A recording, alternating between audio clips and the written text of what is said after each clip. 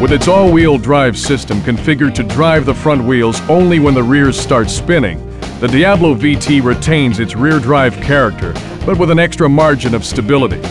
Although aggressive use of throttle can still bring the tail out, power oversteer is much milder than the standard Diablo, and power can be put down sooner.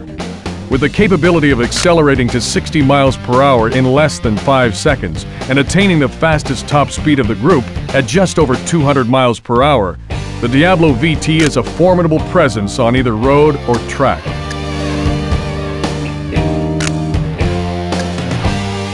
A direct descendant of the sharp-edged Countach that practically coined the term exotic, the Lamborghini Diablo retains the mid-mounted 4-cam V12, swing-up doors, and all the excitement of the original in a more rounded, smoothed-over form. Look closely and you'll see slightly larger engine air intakes and brake ducts that are the distinguishing marks of the VT, the all-wheel drive version of the Diablo. Never before has a Lamborghini put its power to the ground so efficiently.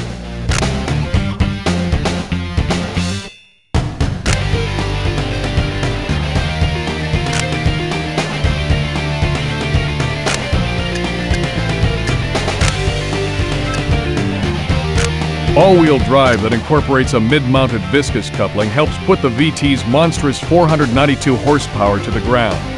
Chassis construction is similar to the Ferraris with a tubular space frame, but aluminum alloy body panels are augmented by a steel roof and strategically placed panels of carbon fiber.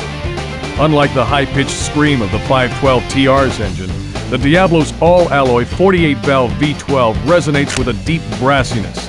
Think of a dozen trombones.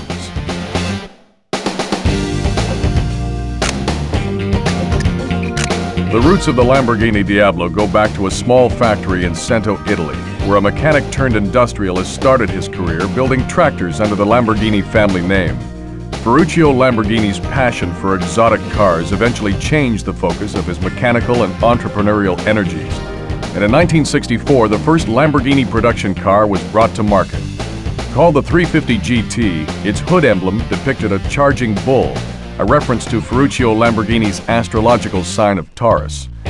The Miura P400, a V12-powered sports car named after a Spanish breed of fighting bull, sent other manufacturers back to the drawing board with its mid-engine design.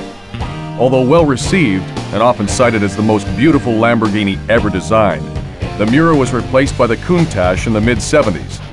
Despite a difficult gestation period, the Countach became one of the most highly revered and sought-after true exotics. It then evolved, with basic configuration intact, into the more modern-looking and aerodynamically efficient Diablo.